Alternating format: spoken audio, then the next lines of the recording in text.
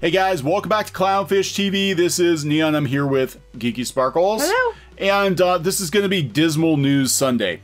Yeah, I'm already feeling sad though. It's been a downer. We've already talked about how Disney had to borrow money just to keep the lights on. We talked about how GameStop closed all their stores and they're probably going to stay down for the count. You know, in my opinion, I don't know. I hope I'm wrong. And now we're going to talk about movie theaters and how movie theaters are probably also going to be down for the count. Like, we're watching the end of game stores, and we're probably watching the end of comic shops, and we're probably seeing the end of movie theaters. This is like the entertainment. Well, not the end, but, well, what we know now. Greatly diminished. Yeah. It'll be like arcades and shopping malls. Even though they're still out there, they're nowhere close to what they used to be in terms of you know, prominence and in terms of, you know, importance to pop culture. You know, it's not going to happen. And it was a matter of time anyway, because honestly, movie theaters really, frankly, aren't as necessary as they used to be, right?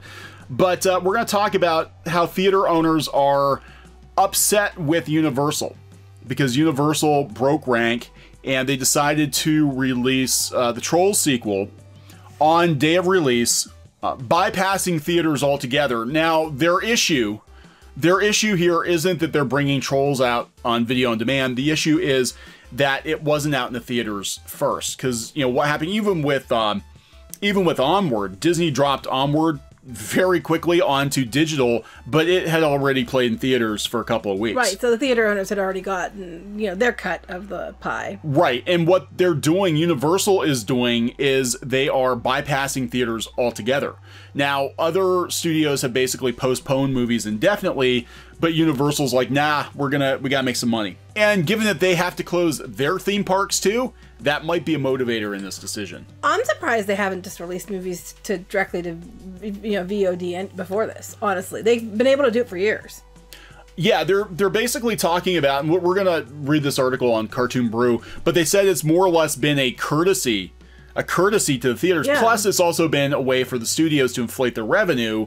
You know, we did $1 billion at the box office, even though their actual cut is significantly smaller. Yeah. But at this point, the theater or the studios might even be looking at this like, why do we have to share with the movie theaters at all? Well, they technically don't, and they haven't for years. But like you said, it's been done as a courtesy. Yeah. So yeah, I mean, I'm surprised this hasn't happened sooner. Well, and I think that this is going to set precedent, and that's what the theater owners are angry about, because they're like, wait, Universal just bypassed the theatrical release altogether, and this movie was actually predicted to be pretty big, and oh my god, everybody else is gonna, and they're probably afraid Disney's gonna do it with Mulan and Black Widow, but they might have to. Disney just had to borrow $6 billion to pay its debts. They might have to release these movies earlier, especially if this shutdown goes on for months. Well, I think that's what's going on. I think these studios have no choice. They have to get the money back somehow. Right, and we're going to talk about just the state that the movie theaters are in right now. Now, I knew this a couple days ago because we're AMC Stubs members, and I got an email that they basically said, we plan on being shut for 6 to 12 weeks minimum. They did. That's not good. That's not good. 1,000 theaters and 11,000 screens in 15 countries. They are... yeah, they are the largest movie exhibitor in the world, and the CEO, Adam Aron, said to CNN, there's not a penny of revenue coming in right now. Well, you're right, because how are they going to make their money? Everything's shut down. Nothing. They can't, like, sell online, like GameStop or something. Right, they can't do curbside popcorn pickups or... Right, yeah. You know, do you want an $8 bucket of popcorn? This is what he said. 3 weeks ago, AMC was an immensely healthy company. And now with the expenses out the door and no revenue, we are burning through cash and liquidity that we need. Only the federal government is going to provide that. Our revenue this week is zero. Zero revenue. We don't need a bailout. We just need loans, which we'll be able to pay back with interest when we reopen and revenue starts coming back in the door. Well, that's what they think. Yeah, this is the problem. This is the problem. Okay, they're like, oh, we'll be fine because theaters will open and the movies will come. No, see, Universal's setting a precedent. They're like, oh, we're just going to skip the theaters entirely. And if customers in the next couple months get used to watching brand new releases at home, which is a hell of a lot cheaper and a hell of a lot easier. A lot more comfortable. It's a lot more comfortable. You know, what's going to happen? They're going to be like, we don't want to go to the movie theater anymore. We want our new releases. We want our new Marvel movies at home. You know, but then the theaters can't, or the studios can't brag about their billion-dollar box office. This is it, because a lot of that money goes to the theaters too. I mean, not a lot. They usually, especially Disney, negotiates smaller and smaller cuts. But a lot of the money is tied up with the theaters. That being said, the theaters make most of their money in concessions. Right, right. Yeah, they don't get a whole lot. And a lot of the theaters around here, unfortunately, they just refurbished the one theater in the next town over. And we love it. We went to go see Sonic the Hedgehog there.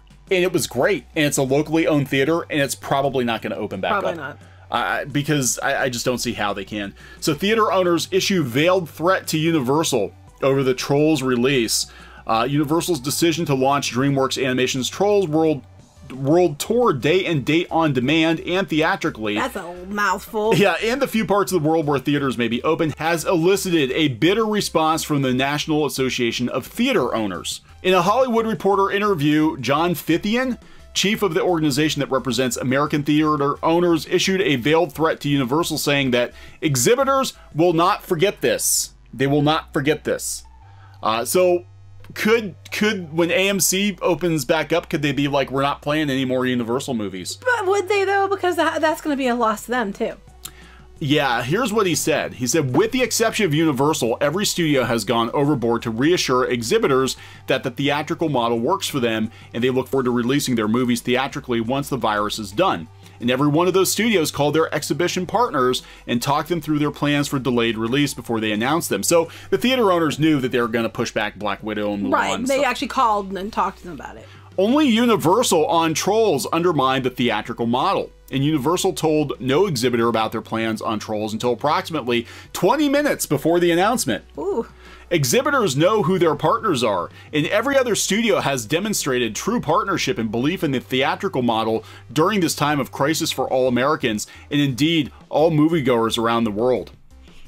So that tells me that Universal is going to be on the naughty list if the theaters open back up. Yeah, but if they do, they're going to need all the money they can get. They're not going to pass on big movies from Universal. Yeah, that's true. I mean, another, Jurassic Park comes out, Jurassic World comes out. They're going to make money. They're not going to pay. I mean, look, they had a fit about and I do think that they were draconian, the deal with The Last Jedi. It was. I'm sorry, but that was. And now they're like, Disney's our friend because Disney pushed the movies back. But Disney has done this before, not just in Star Wars, where they have demanded more of the take over and over and over. You want those movies? You're going to give us this. And if you failure to comply, we're going to fine you with this and fine you with that. So Disney really isn't their friend. But, They're not. So this is going to be interesting, though, because the money might not be there. The reason theaters might stay open is because the studios need the theaters to inflate the revenue. Because they're like, let's say Universal thought Trolls would be a $600 million film. They could have made $260 million out of the theatrical window. At $20, they can sell 13 million copies. Can they sell 13 million copies? That's a big data point. They're going to learn a lot from doing Trolls. They might not. It might be that they take a beating on Trolls. Well, not just that. You have to figure, too, that 260 million theatrical window, each person in your family has to pay for a ticket. Yeah, $10, $15 a ticket. Yeah, so $20, what if you have a family of 5, that's less money than they were going to pay at the theater. Now, that granted, their cut would have been, less, but you know what I mean? 13 million copies, because they would have had to sell 13 million tickets. And, It's, and that's where it's going to shift, because, and then as people get used to paying one price for, like, infinite entertainment, like Netflix and Disney Plus, are they going to pay $20 for a movie when they know, like even Onward, they dropped Onward early, but it's coming to Disney Plus in a couple weeks. Yeah, most people are going to wait. Why buy it? You know? So this might actually shoot them in the foot. They could have actually probably made half a $1 billion on Trolls if they just held out. But then there was something going on at the studio. They had to have the money right now. Well, okay, so Universal has their theme parks closed. And I'm wondering how desperate is Disney going to get? If this closure drags on for months, will they be desperate enough? Because I'm sure if they dropped Black Widow tomorrow for $20 or $40, a hell of a lot of people would buy it. Yeah, $40 even, because it's not. It's like a rental right now. I mean, you're paying. I think the $20 that's rental. Yeah, video on demand. It's a rental fee. It's not even. You're not even buying the movie for $20. It's the rental. So if they would turn around and say, hey, the average ticket price is $10 a ticket, and we figure the average family size is 4 people, we're going to charge $40, is what the rumor was for like Black Widow. They could do that and they probably would get the $40.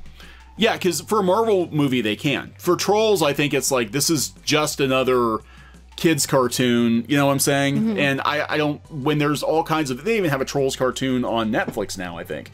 Like, I don't know if there's any incentive to pay that much money to rent it. Whereas people will take the kids to the movies just to go do something. Yeah. You know? Get them out of the house. Yeah, pretty much. Now they're in the house and you can't get them out of the house. So I have to wonder, will they, you know, do it this way, and then when the theaters open back up, if they open back up, will they, you know, bring it to theaters too? I don't know, but not now, because now theaters now are mad. Theaters are pissed off at them. So I don't know. This is gonna be interesting, but I'm thinking it's not just gonna be Universal. Again, this is when everybody thought the closure was only gonna last for a couple weeks. AMC is coming out and saying that they're going to be down for 6 to 12 weeks or longer. Yeah. And they're making no money. People are like, oh, Disney's going to reopen. But we're hearing from cast members that they still haven't got their schedules yet. Yeah. They should be getting them by now if they were reopening on April 1st. Yeah. And they're not. But tomorrow's meeting day, so. It is. Mondays are meeting days at Disney. That's when they make all their decisions for the week.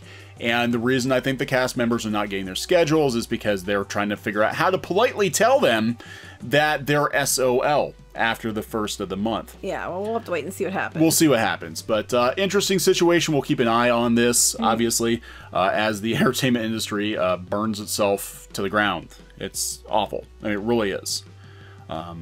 So good luck to all of you out there who are working at movie theaters or working, you know, in some aspect of the entertainment industry that are you know, is becoming collateral damage. Yeah. Of this. Definitely it really sucks, and nobody could have predicted this. No. You know? Well, I mean, they could have. They just wouldn't have changed the outcome. Wouldn't have changed the outcome. So, all right, we're going to wrap it up. Yep. Please subscribe for more pop culture, news, views, and rants, and we'll talk to you guys later. Bye. Hey, guys. Thanks for watching Clownfish TV. Please consider supporting the channel. Go to clownfishsupport.com. That's clownfishsupport.com. And if you want to join our community, go to clownfishtalk.com. That's clownfishtalk.com. Please subscribe, ring the bell for notifications. We will talk to you next time.